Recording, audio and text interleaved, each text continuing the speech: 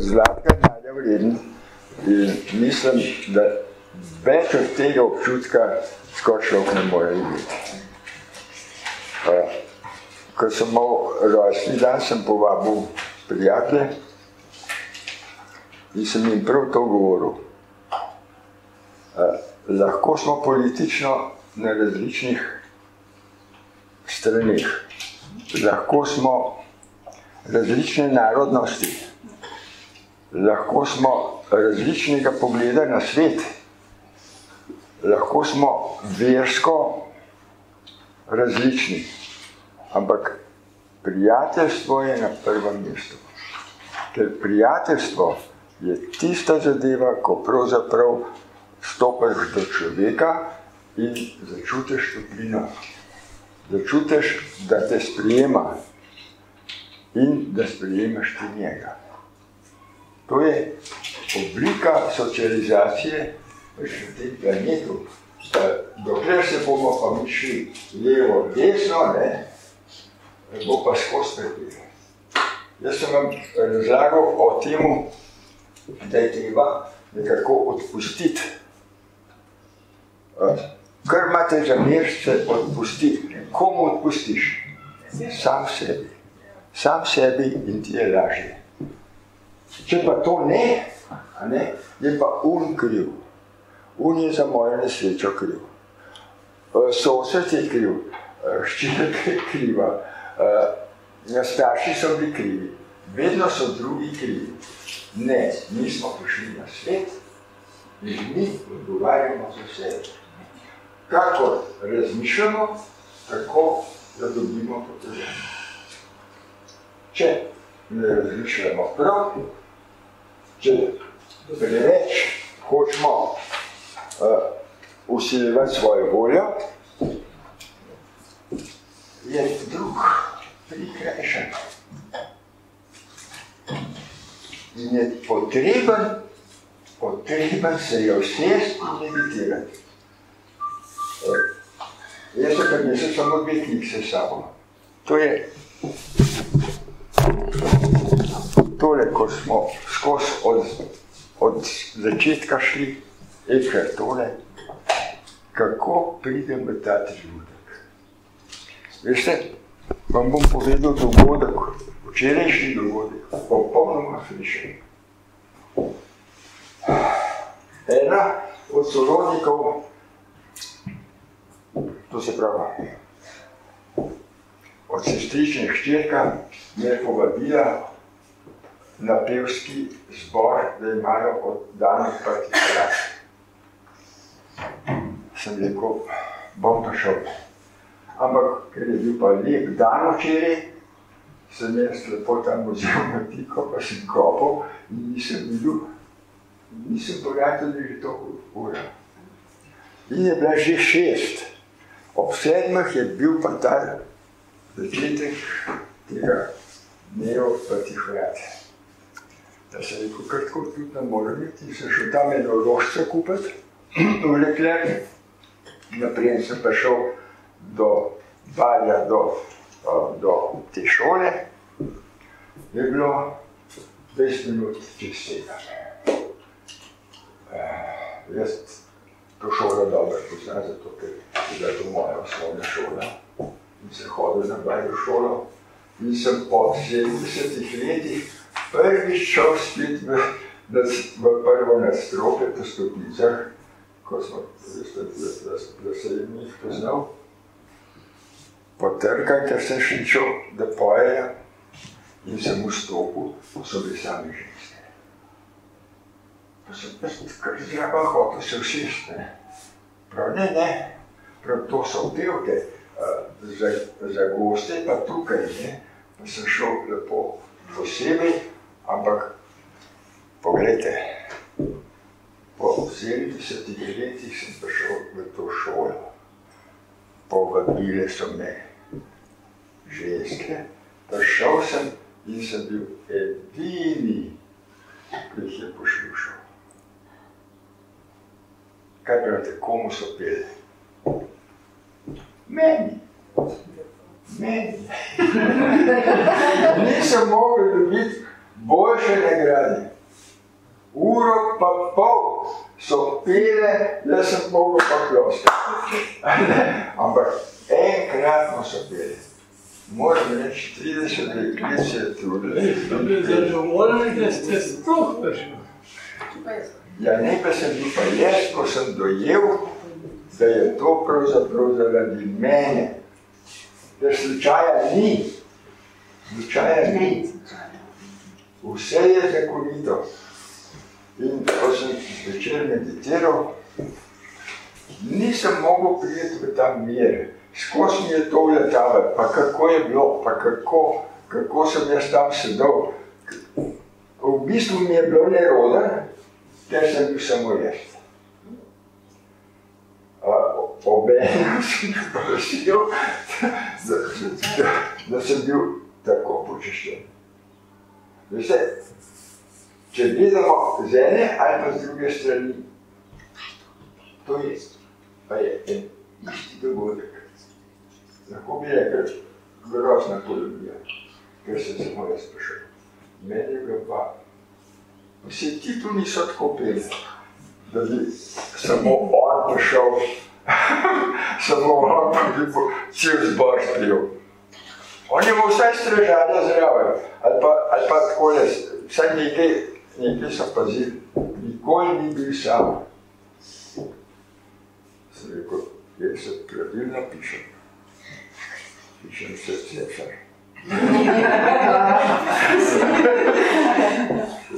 No, tako. Danes sem hotel prepeljati v Olega.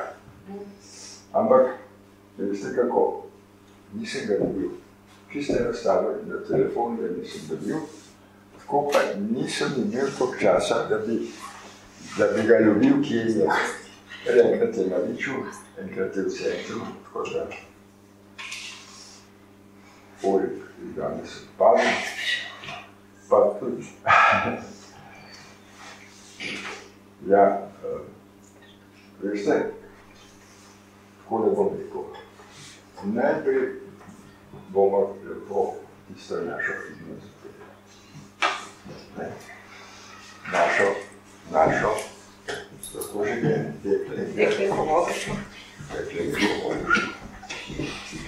No, pa jo kar zapalimo, lepo se srečnete. Sem rekel, dobro, rada sem pride, zato ker poje. Drugače ne poje rada, ne rada poje. Slušajte, veste kaj? Sploh ni važno, če imate posluh. Važno je, da imate glas. Da imate glas in da se upate zapeti. To je treba imeti eno gotovo koražo. Jaz nisem imel nikoli. Ja, in ko zapojemo, se pravzaprav sprostimo. To je glas, to je petje, nas sprošča. No pa gremo. Lepo došlo na visoke planine, lepo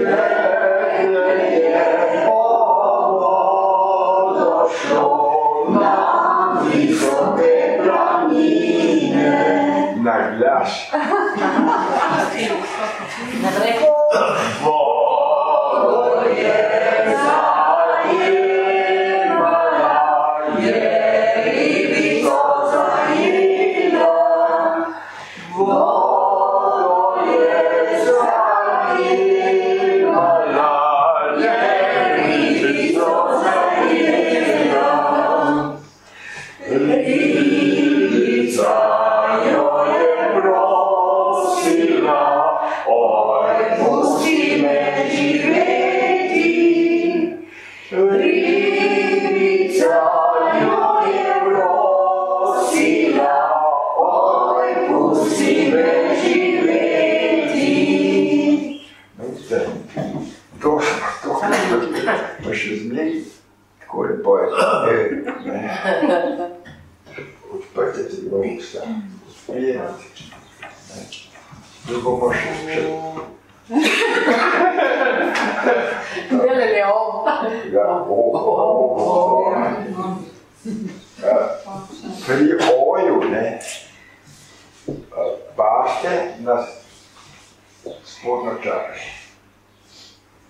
To je najnižja čakra, to je zemljina čakra in od tukaj dobivamo energijo.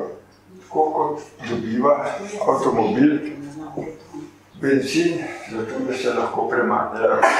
Sprava na avto, ampak če nima benzina, ne gre. In bomo zapeli po konci imate, po koncu hrbtenico, zajamete sapo, da čute zadnja libra. In gremo.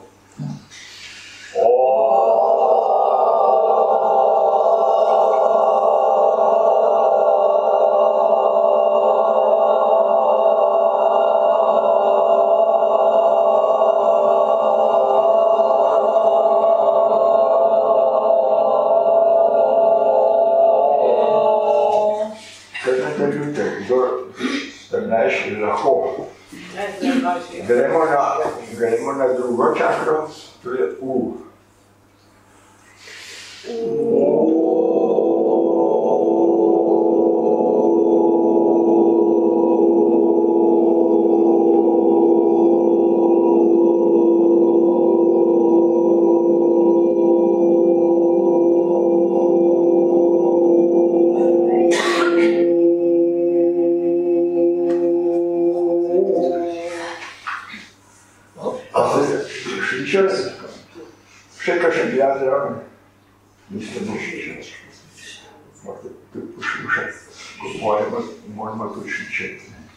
Moramo slišati. Gremo na plexus sodalis, tretjo čakro, to je OU.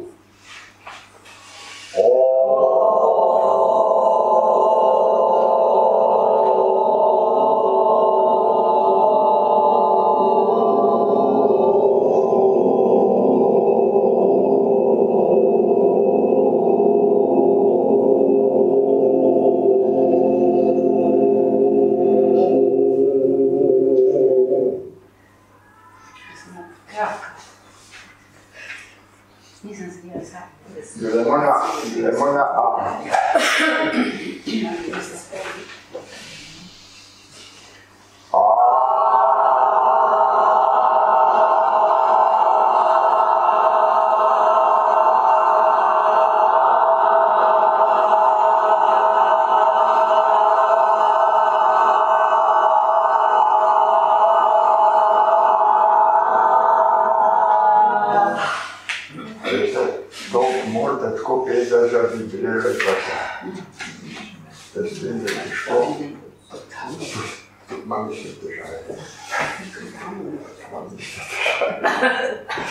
Ja, veste, dokler smo živi, to časa dihamo.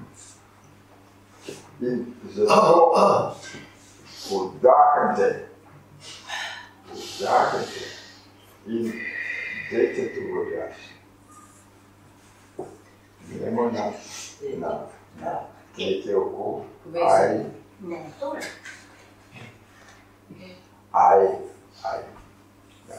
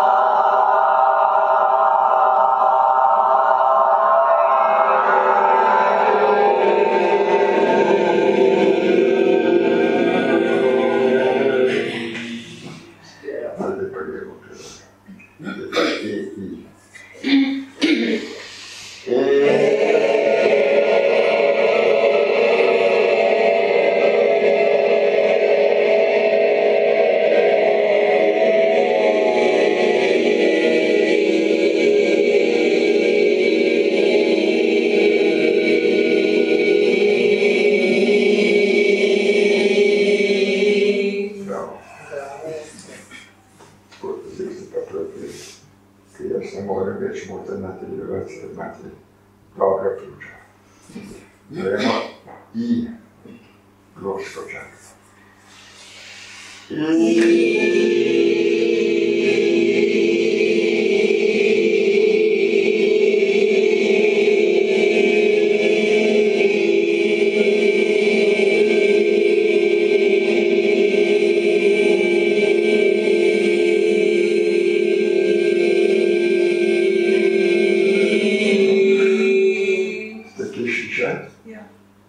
Zdaj še tvoj zraven. Jaz sem pri prejšnji. Ja, veste, ko ste zadost pozoren, takrat začne. Eno zvonjenje na koncu. Tako. A veste, to je vibracija. In vsaka snov, takna snov, to je vse vibracija. To je vse čustvena snov. Je tako močna, da je skoncentrirana v trdno snov. Taki snovi smo. In ker smo prišli na zemljo, je dobro, da malo napredujemo.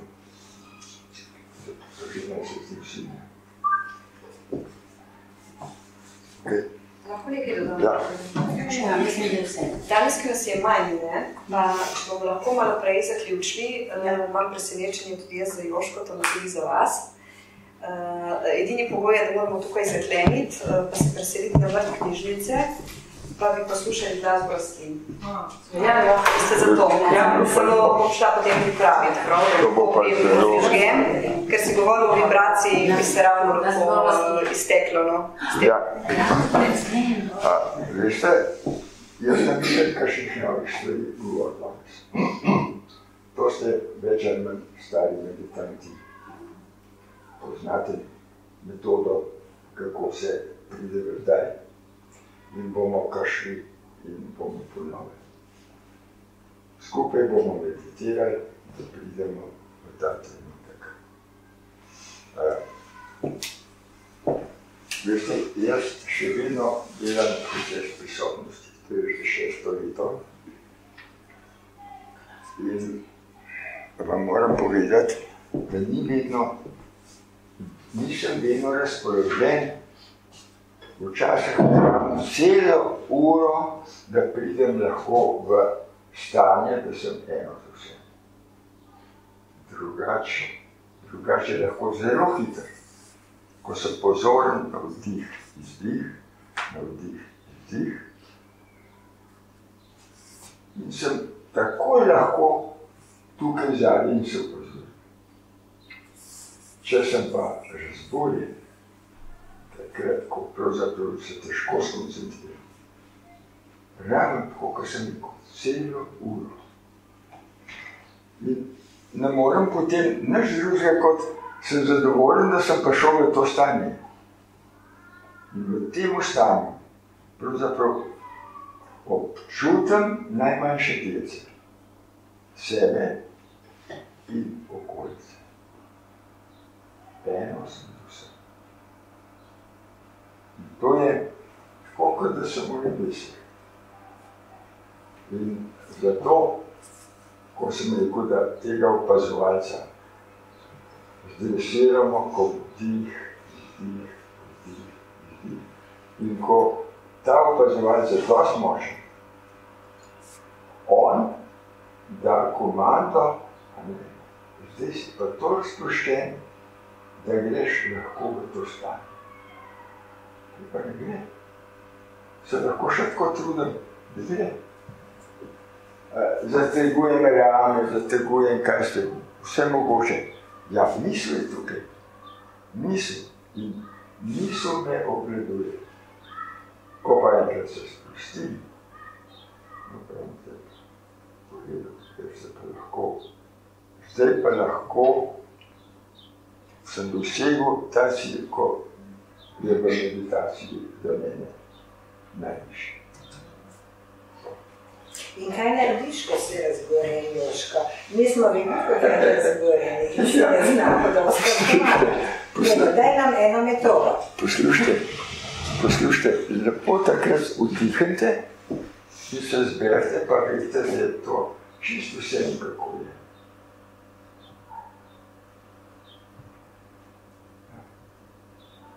Tog časa vdihaj, da boš vedela, da je popolnoma proti pogodi.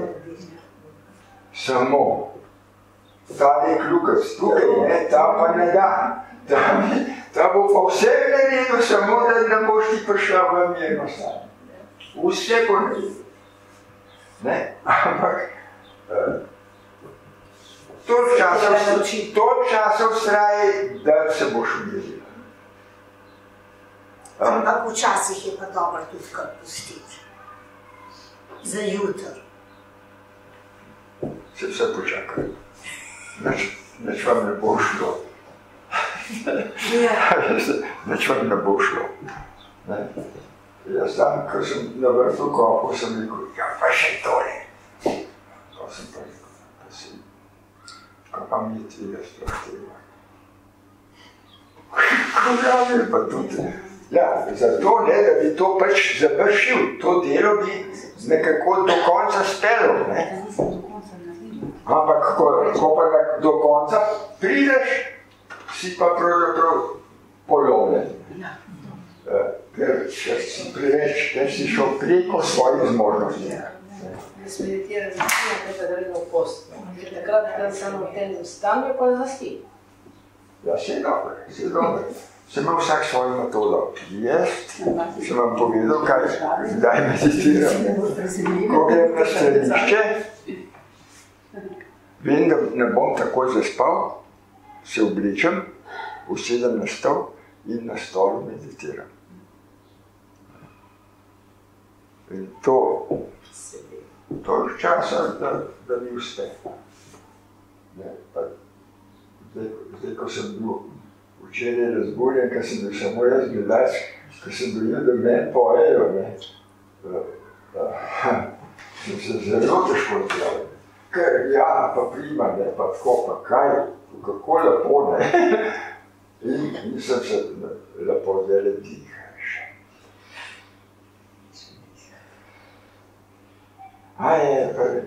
Je že spet isto. In moram, toliko časa sem, da sem obvladal, pa da sem prišel v mirovanje. Ne smete pustiti, da vas to vrže ven. Zdaj imam enega od sina enega prijatelja, sred mesec zdi tukaj iz Kopra, mama mu je iz Kopra. In je padel v depresijo, ker mu je žena umrla. On ima pa 2 otroka in je brez službe. In prej je bil pa tako zelo sposoben, bil je šef na svojemu področju in me je sin prosil, če ga mu lahko kaj pomagam. Sem rekel, veš kaj, to je edin, da se nauči dihati.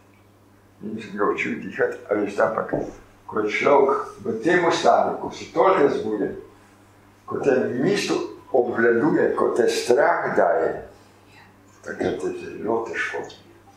Zato, ko zdaj natrenirate, a vidite, včeraj sem bil razburjen in sem se težko. Če bi me bilo pa še strah, bi bilo pa še težje. Ne? Pa še težje. Zato trenirajte zdaj imate možnost. Jaz vem, da je težko se zbrati 10 minut za sebe, da je treba najdeti, da te partner ne moti, da te otroci ne motijo, da te, kaj ste, glasba, telefoni, vse mogoče. Zbrati se je treba in to narediti. Pa vedeti morate, če ste v tem stanju, da začutite energijo v sebi. To ste večni. Pa kaj vam kdo mori? Kaj vam kdo mori? Samo po interesu vas lahko tebe. Ne? Samo to. Če ste vi v sebi, veste, da ste višji. Veste, da ste eno s to energijo. Veste, da ste Božja bitja, kot to verjamete. Ali pa bitja, ne, absolutna. V nas je vse, samo je treba iskati. Treba je najdeti v sebi tisto točko, na katero se bo telefon naslovil. In ta točka je v zdaj. Ni druge.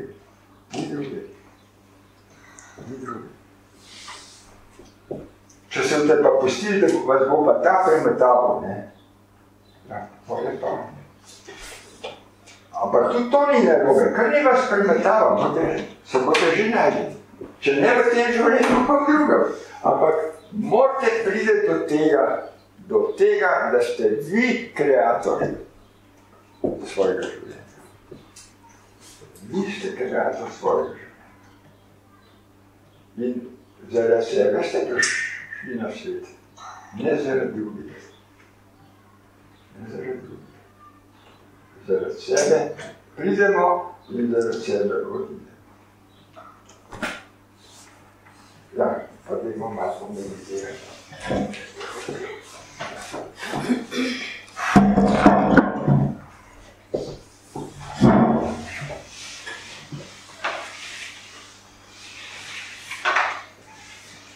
Zravnamo.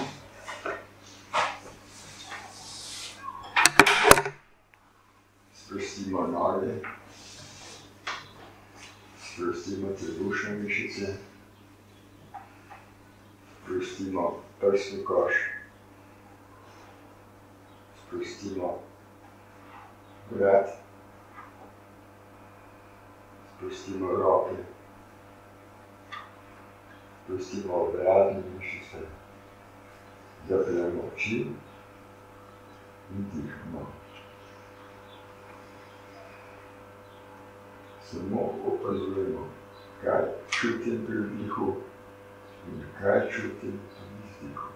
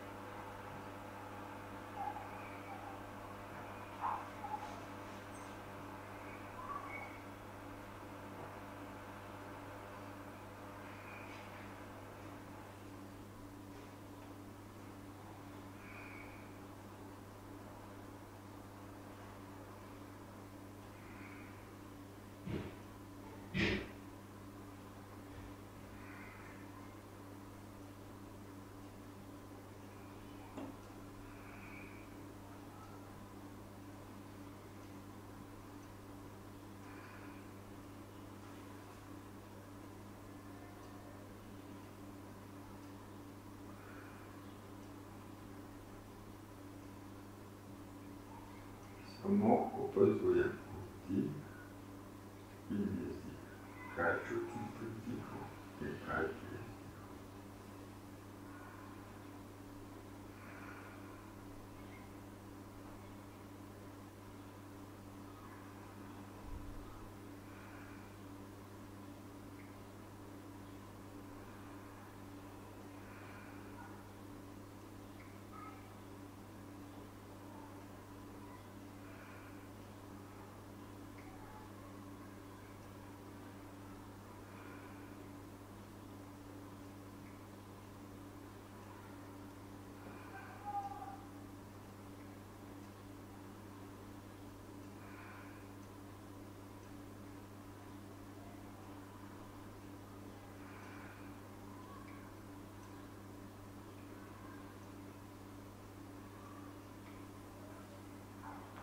Zato smo biti v alčni čakri, to je v tretjem očesu.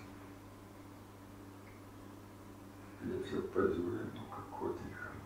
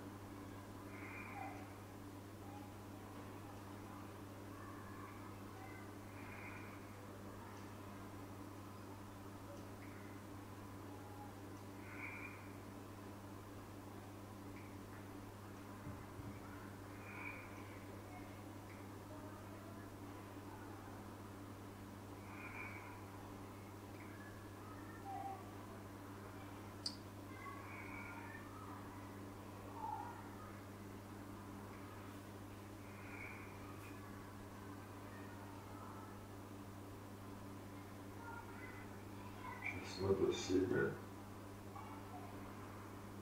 sprostitev.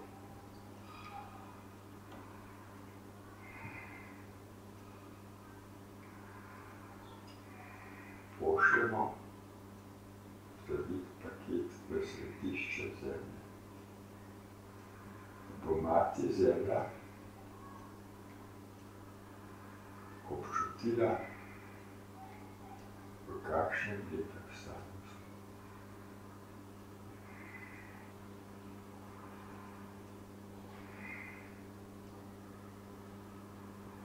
Začutimo, da je mati zemlja odgovorila, da nas sprejema. Pošljemo isto v vesolje, v središče vesolja. Pošljemo paket z željo, da oče, ko je stvarnik, ko je kreator, sprejme naše darilo. Ko nam ta odgovori,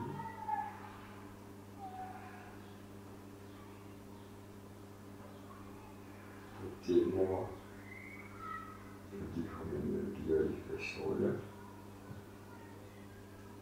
do plexusa solarisa in ne potisnemo z drugim vdihom do središča zemlje. Z izdihom matere zemlje pridemo do plexusa solarisa in z drugim vdihom pošljemo v središče vesolja. In tako dihamo.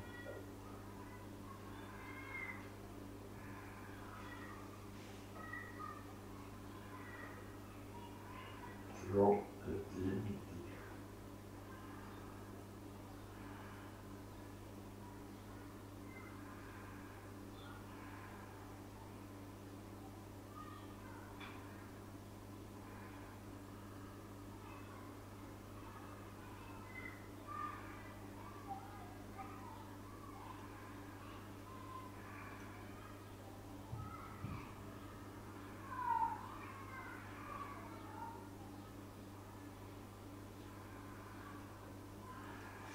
Zopet gremo v ažno čakro,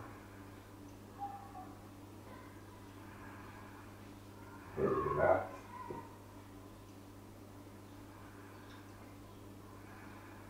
in v srčno čakro.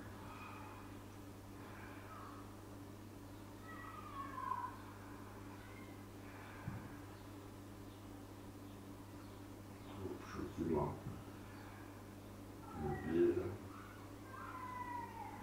ljubečnost do vsega živega.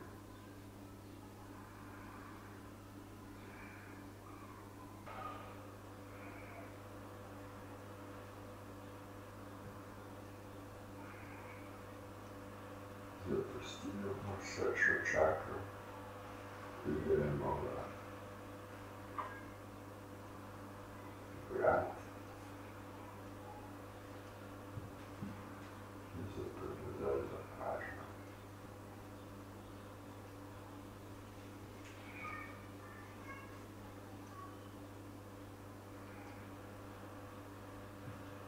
počas se vrnemo nazaj.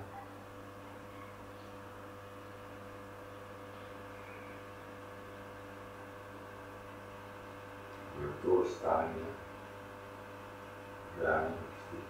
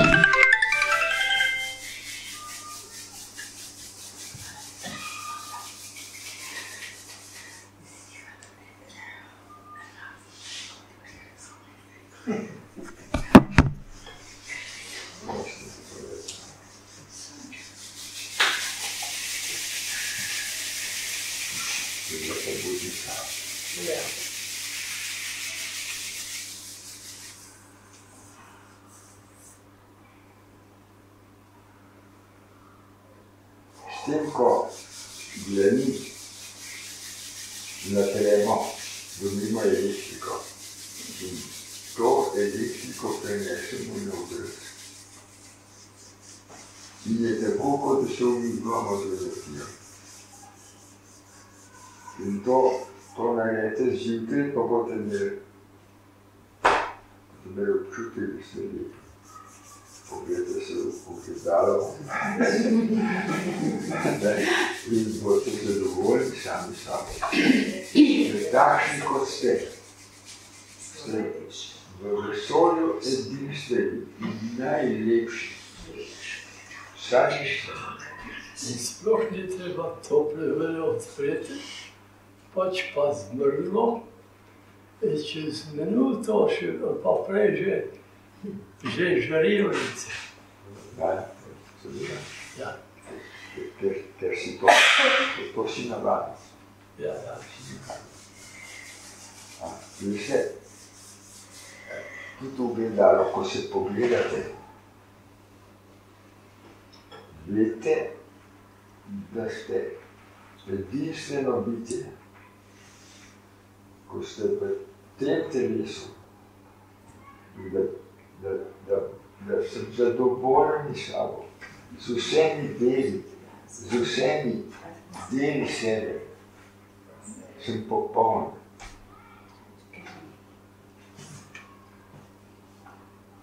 To je tisto, ko nam manjka, marsikomu. Mislim, da ni zadost lep, da ni zadost pameten, da ni zadost sposoben.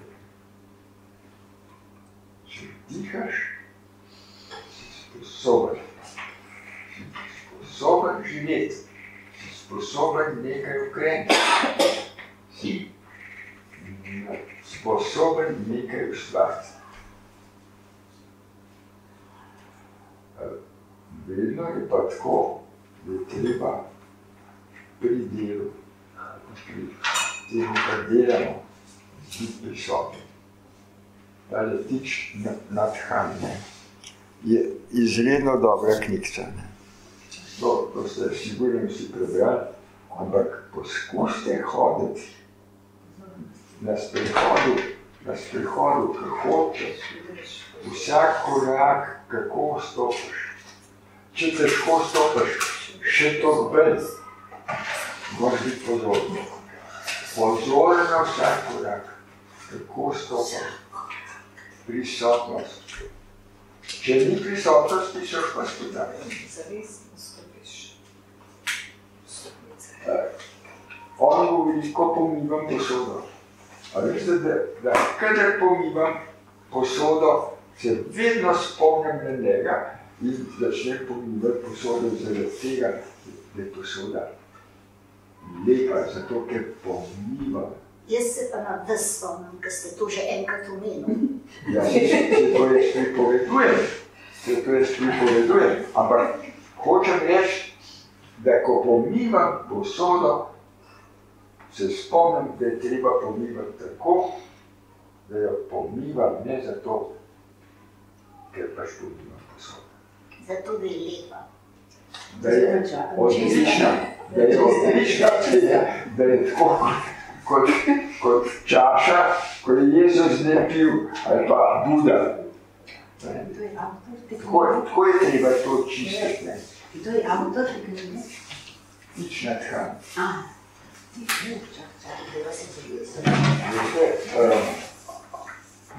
Te vsi govorijo, kako je treba biti prisotni.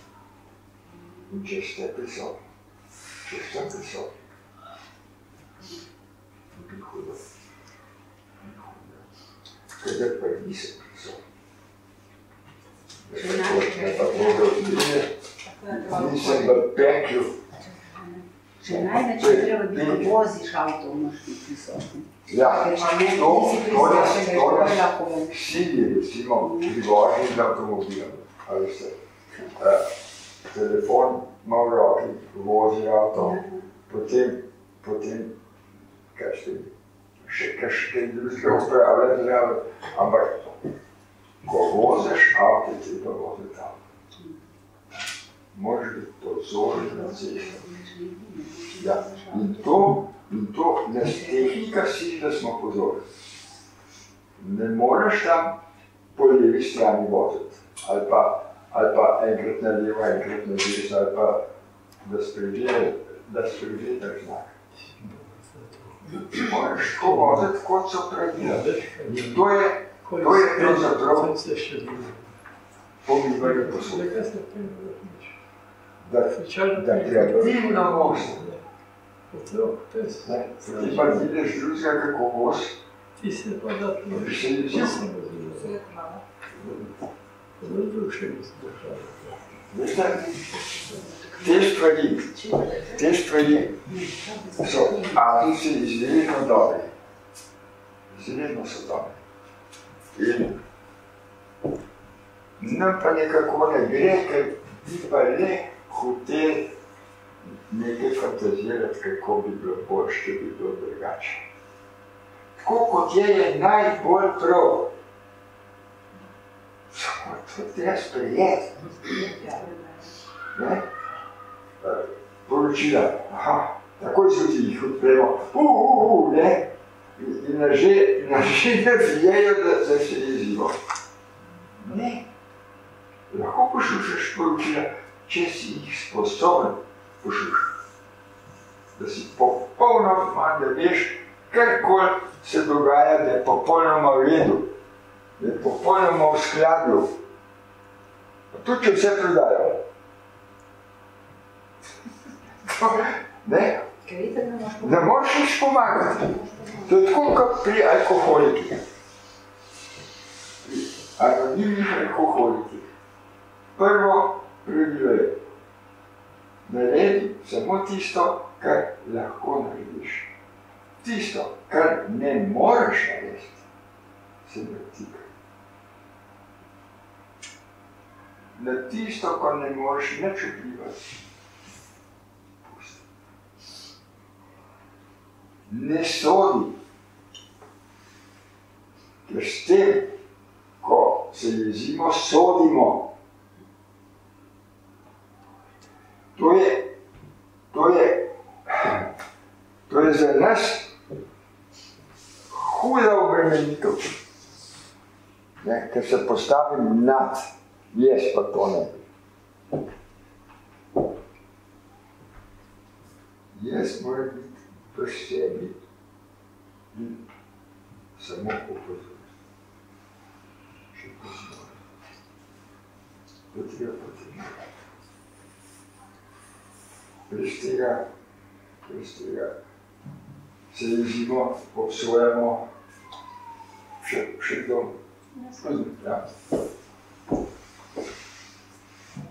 A veste, tale menih, ko to je napisal, je povedal, kako je treba trenirati, da ste v tem trenutku. In ko ste v tem trenutku, ste še nesposobni lahko reagirati pravilno. In je to šel razlagati v Ameriko. Srbi, ja, ti si prišel k nam tole razlagati, zakaj se pa tam ne boriš, zakaj si pa pravzaprav izneveril svojim, ne? Prav, ne, tukaj je jedro, ko pošiljate v Vietnam, da imamo mi sedanje v Vietnam. Vam sem prišel povedati, kako je treba živeti. Da je treba delati na sebi. Vse so pravzaprav to, ko sem rekel, da sebe smo na svetu. Nimamo težave, ali pa nimamo. Ampak dokler smo živi, so skozi težave. Skozi težave. Ampak to je treba sprejemati. Navada se te stvari sprejemati. Jaz bom mogoče eno izkušnjo podelila z vami, ko sem se naučila na tvojih delavnicah, ne? Hoja po stopnicah. Neštetokrat sem se spotaknila. Zakaj? Ker se medtem, ko sem hodila, mislila na razne stvari. Ko sem pa jaz to ozavestila, zdaj hodim po stopnicah, ena noga, druga, od takrat paca več ni. Isto, ko sem rezala, recimo, meso, mimo grede sem se poškodovala. Zakaj? Ker nisem bila zavestna, kot sem bila. In hvala Joško, glej, zavestno delam stvari in vse je lahko. In ni nobenih nezgod. To, ker praviš, biti prisoten, to, ker delaš. Veliko manj nesreč bi bilo, veliko manj tuge na tem svetu, če bi zavest uporabili na delo. Naše misli brnijo vse posod, ne znamo jih pa ustaviti. Evo, tu se ne zna te početi. Bravo. Sem zelo ponosen, da si to absolutno. Samo to moraš probati, ne? To, če ti nekdo prepoveduje, nič ni, ti imaš sam iti na to. Ja, sam, koliko si rekla, po stopnicah, jaz hodim na pogled. To je 300 metrov visoka viček. In tam so razne variante, so korenine, so kamni, so tudi taki kamenčki, da se zapeleš, če ne stopiš prav. In če odidem, ne, takoj sem v štivci. Takoj moram uporabljati refleksije drugačnih pojmov. In če greste na sprehod, hodite tako, da vsak korak premislite, kako da stopite. To je to. In ne hiteti. Ne se navoditi.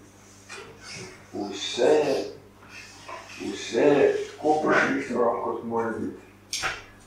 Pravi, hitra hoja, na sprehod ne treba hoditi. Veste kako, lahko tudi tečeš, ampak da si ti zavestno, da si zavesten. Tudi ti lahko tečeš, ampak kam boš znal stopiti? Kako boš stopil? Kako boš stopil? Isto je pa vsako delo. Če te bi delo res lepo upravili, boste tudi zadovoljen s tistim delom. Pa ni treba ne vem, kaj ste naredili. Ampak tisto delo, ko delate, bodite prisotni. In s tem ustvarjate. In sebe izpopolnjujete v tem trenutku. Tako. Imaš še kakšno vprašanje, Bože? Jaz pomivam posodo za službo. Za službo pomivam posodo. V službi pomivamo posodo, v kuhinji. In zdaj so vonjave od hrane. In to te tako zmede, da hočeš skozi jesti. Ja. To je... In te zmede. Vem, ampak še težje bi bilo, če bi pomivala stranišče. Ne, sem ga že, lažje je, ker ni bolj pravi. To te moti, recimo. Jaz sem pri vojaki pomival stranišče, pa... Ne, to spremem, ampak ta hrana, jaz imam prav problem, jaz prav ne morem se zadržati. Ja, zdaj sem zbolela, ker sem pojedla pokvarjeno tortico, ker so jo dali na strance, ga pojedne, zdaj imam še en teden drisk, kaj sem bolniški. Imam možnost biti tu zaradi tega, no, ampak... Ja, meni ješ, ne. Kako? Meni ješ. Ampak če že pa zavestno, kako? Da se zavedam, da hočem, ampak... Pri hrani, to sem vam tudi razlagal. A veste, ali je na tresno, ali pa gre na posto, vsako let. To se bom še povečal. In tisto hrana, ko vam ne diši, zavrite. Ne. Volja pa, moč volje. Ker s tem, ko sem na tresni, ali pa ko ne jem, se ne bom še povečal. Ne jemte tiste hrane, se nam bote umrli zaradi tega. Umrli bote zaradi hrane. Če bom je. Če se hrane šli. In hrana je pravzaprav velik izziv. To je tako kot denar. Imam milijardo, pa bi še 10 milijard hotel biti. To je bolnik, skaja pa ga, s tem hoče biti močen, raven, ko se bo poslal, kot se bo vsak od nas. Tudi enega diha na bošo čez.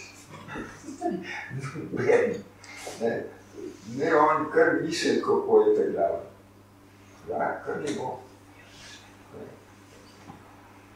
Za vse račune je treba plačati. In to je to. Tako prije. Ne bo šel, ne. Tale Ivan, Mohrovič. To sem vam že prepoznal. Mene je popolnoma jasno, da ne moramo izgledati. Dokler se ne bomo socializirali. To časa smo tukaj. Pa bomo tukaj, vse ne je lepo. Ja, seveda nam je, ampak se bo treba spet roditi, ne? Pa spet iznova, ne?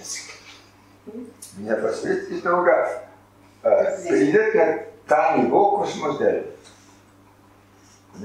In od tukaj potem spet začeti naprej. Naredimo pa že v tem življenju nekaj. Ne hodite za stol kmene delavce. Sigurno ste to čutili, da je to prav, da to šlište, pa da to doma delate, da to občutite. To je to. Ni slučaja. Vse je zakonito. In vse je prav. Tu je narobe. Ker če naredite nekaj narobe, iz tega se zelo dobro naučite. To je najboljša šola. najboljša šola in tudi najdražja. Če bi prej vedel, če bi prej, takrat, ko je, takrat je treba to osvojiti. Takrat je treba to sprejeti. Ja, ali je bilo? Sem kje odgovoril? Ne čist, ne.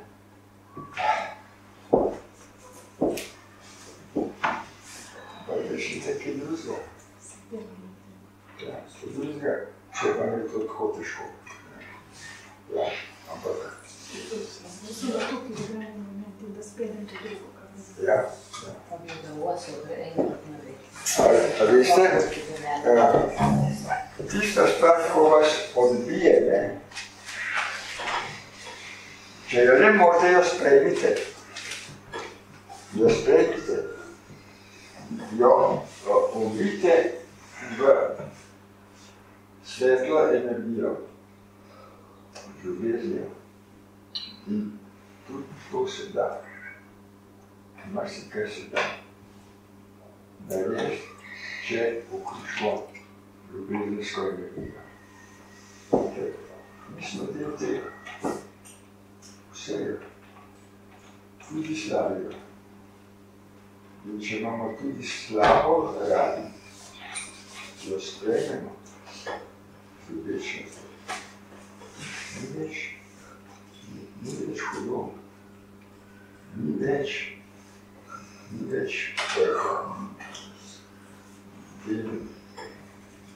Če pa nekaj res ne morate, pa boljše tam odstraniti. Pa še niste za to delo sposobni.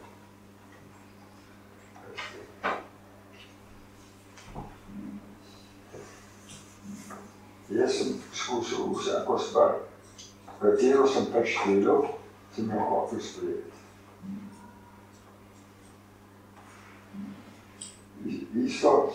Isto svojega partnerja, isto svoje sosede, isto svoje sovraščane, isto vas. Vse je treba sprejeti. Pa eni pa mislijo, da mora premakati nekaj. Ja, pa premakati ne bo problem. Ne bo prav. Boš posegel v drug interes. In v tistem interesu je pravzaprav spopad. Ali je spopad, ali je pa ljubezen. To dvoje. Vedno je yin, yang, je mrzlo, toplo, visoko, nizko, zgoraj, zdolj, levo, desno. Vse je treba sprejeti. Enosno. In tisto, ko najbolj nagaja, ko mislimo, da je ta najhujši, tisti je del nas. Del mene, ker me draž. Jaz moram to v sebi sprejeti. Sprejeti je tako ti. On je za sebe skrbel, da je za sebe. Moram priti do tega, da sem zadovoljen sam. Da sem zadovoljen z vsem, kar obstoji.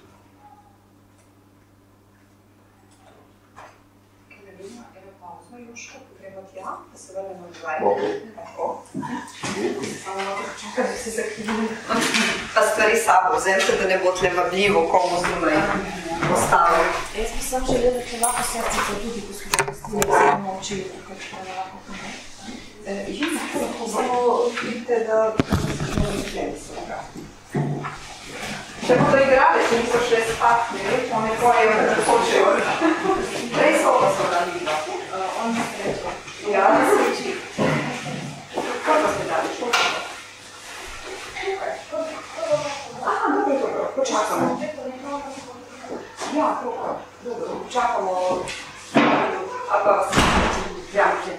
da se zame tega živi škode. Ja. Jaz samo še ene deklice izkazujem. Danes nič. Danes je bilo dejva. In danes je nastavljati, da se vrnemo. Samo toliko, da preizkusimo, da pustimo rožicam. Preko sta bila midva, ko sva štelela, so pele. Pa je pa tišina, pa je tako hoče sama. Počakamo, da prištelje še eno deklico, ali pa bo je zaklenda in gremo skupno tja.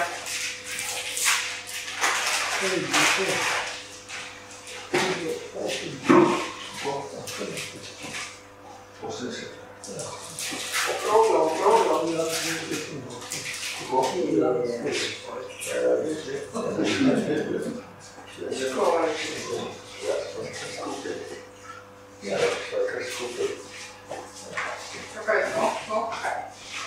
Tole je pa grozni sok, ki si ga sam čital. Ja, rešo. Samo je rešo. Ja.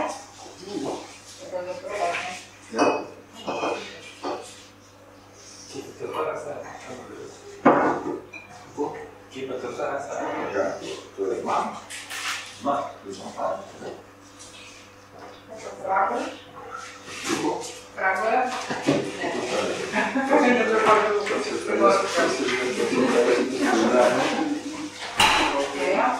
Čakaj. A je, bila povedne, ne? Zdravo. Koliko časa boš kaj? Zdravo. 10 minut jih toliko, da slišim. Prav? Ne bo dobro, samo da je zdaj. Če bo je fotlje pet, mogoče bo da fotlje, da ste Da bi bil tam. Ali bil tam, tudi pusto. Eka mašina. Ali kaj pa? Zdravje. Mnogo sreća. Ja, zdaj med vas je. Ja, no, zdaj danes je to. Ja, to je bil še čas. Pa ja, mnogo vrtina. Tako, se pa lahko. Tako.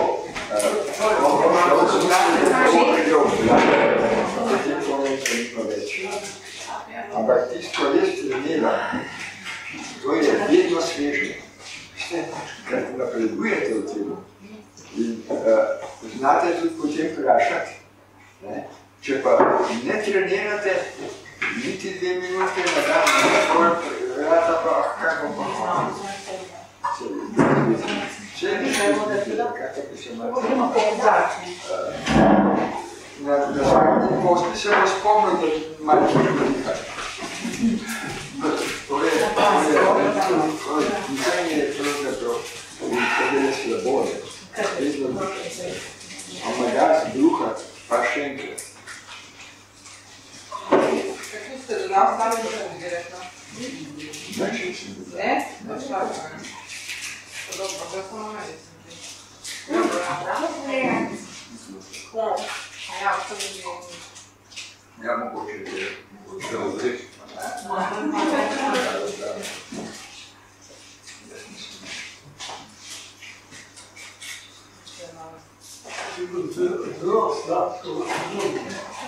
Ja.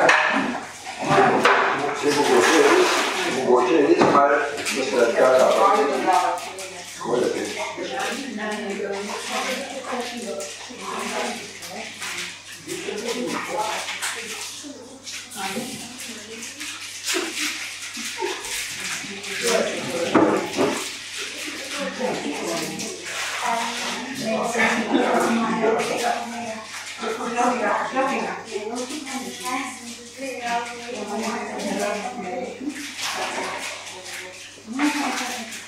Ja, videla sem te to pisati.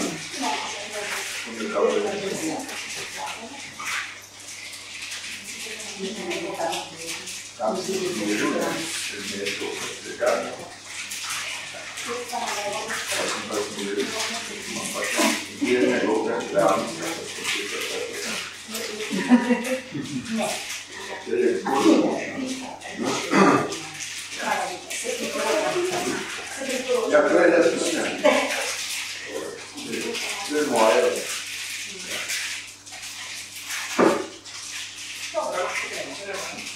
Se lahko vzamete s sabo ovo jačko.